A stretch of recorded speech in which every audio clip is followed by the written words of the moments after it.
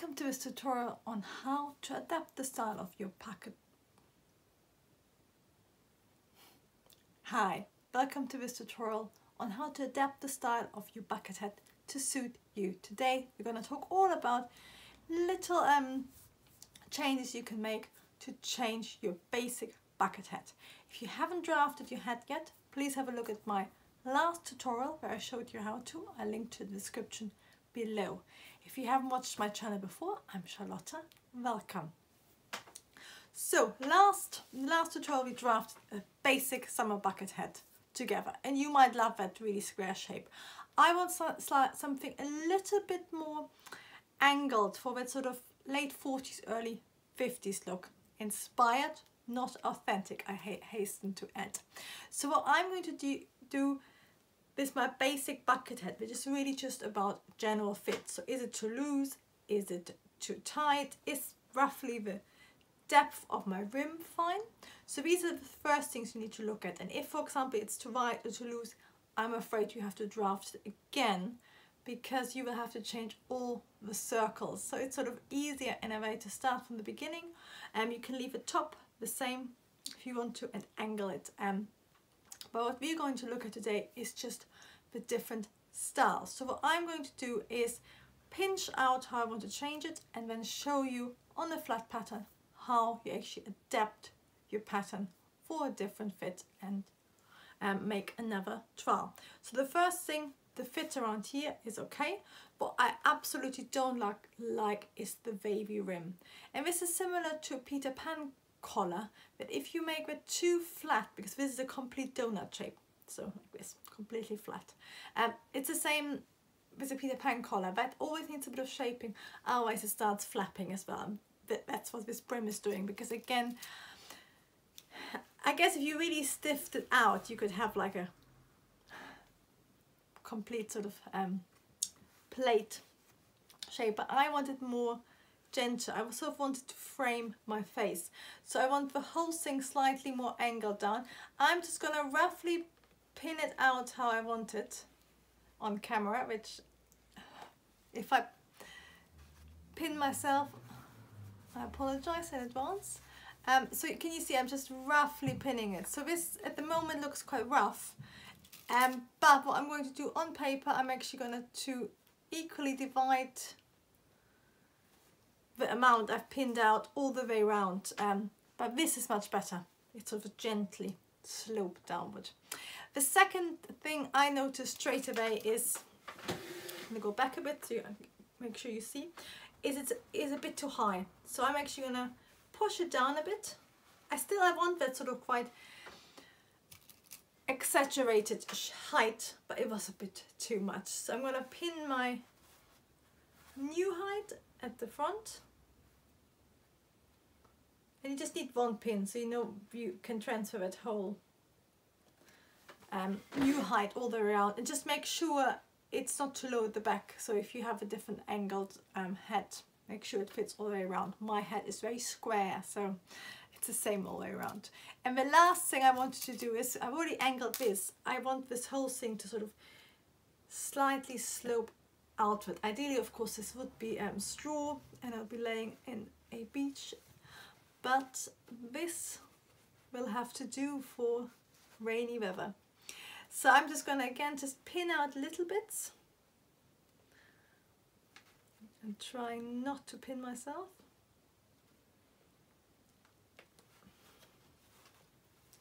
And again, I'm just doing it roughly, like, and I'm not doing it evenly. I'm just pinning out so I roughly get the shape I want, and then I transfer that into lots of little changes. So on my pattern, I won't just have like 2 amendments, I will have lots of little ones, so the whole shape looks really even and throughout, because you don't want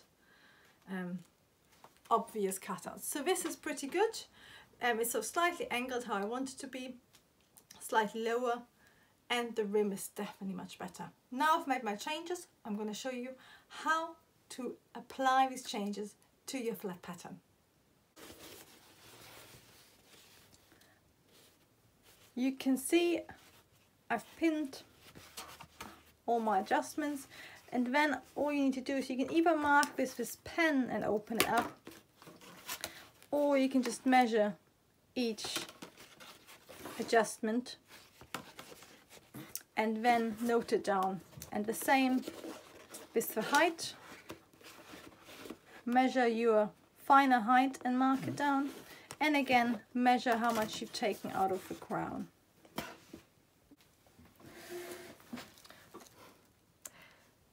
Then all we need to do is just remark our patterns, and I've marked my new height on my sides, and then I just add my seam allowance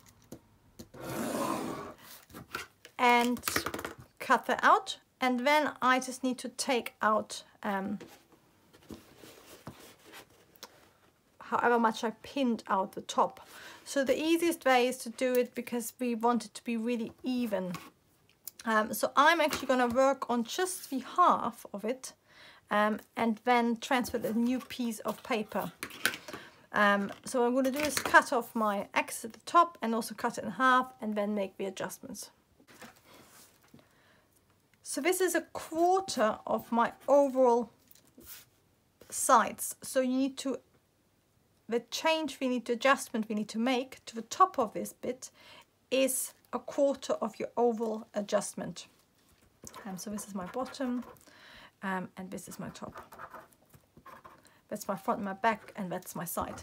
So in my case, I need to take off 1/4 of my overall measurement. So in my case, it is 1.5 centimeters I need to take off this piece. So overall, I wanted to take off quite a lot. I want to take off 6 centimeters.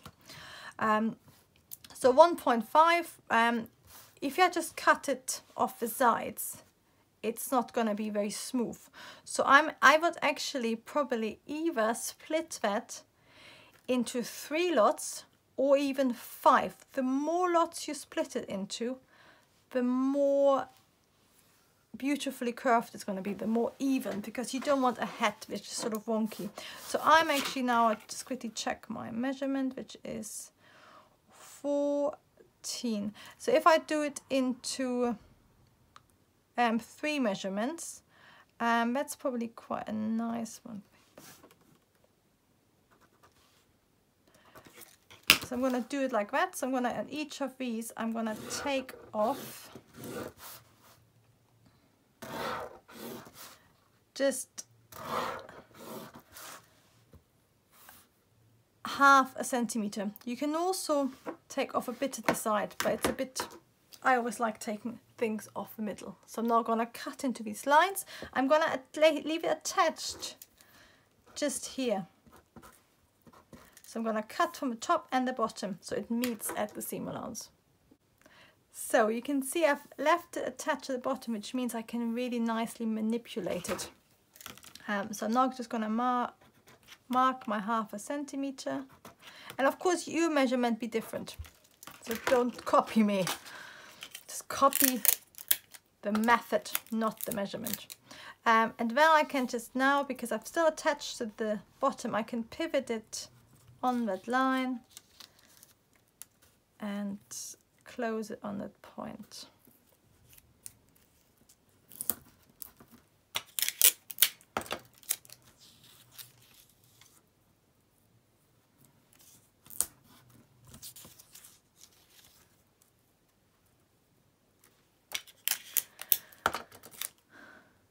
Like this. And this is now my side. You can see, which is why I wanted to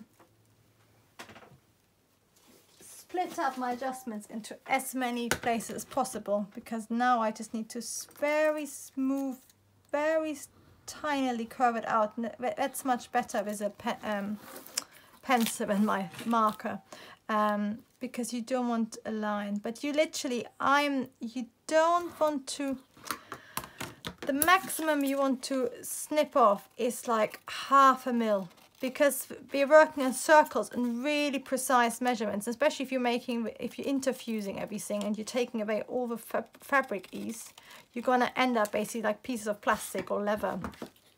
So 0 ease, so your pattern cutting has to be really precise. So if you recurve it too much, you suddenly might end up with 3 mil extra, which in, you know, when you make a dress 3 mil, you can easily absorb it, but because we need to stitch this to 2 circles, and if you've done the twirl, you know, stitching straight to circle isn't much fun, which is why we need to be super precise. But that's our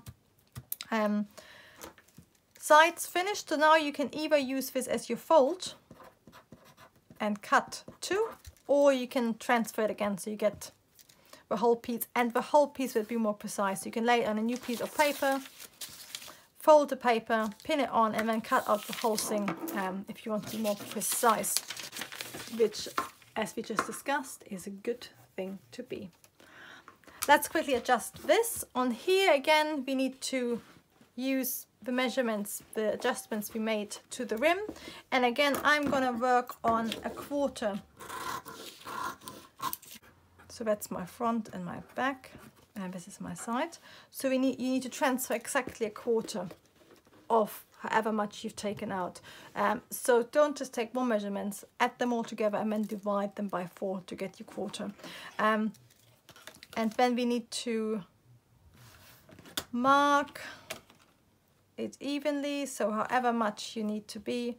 Can you see I'm just using the middle of my measurement to get exactly the center, and then I can do the same here and get a parallel line basically.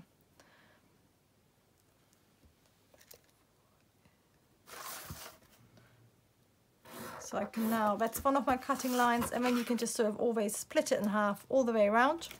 So you end up with lots of cutting lines, and then you, again, your measurement, whatever it is, you divide it by however many cutting lines you have it. So I'm just going to show you on one. It's exactly the same as the side. And then you just all cut them until the shape becomes less circular.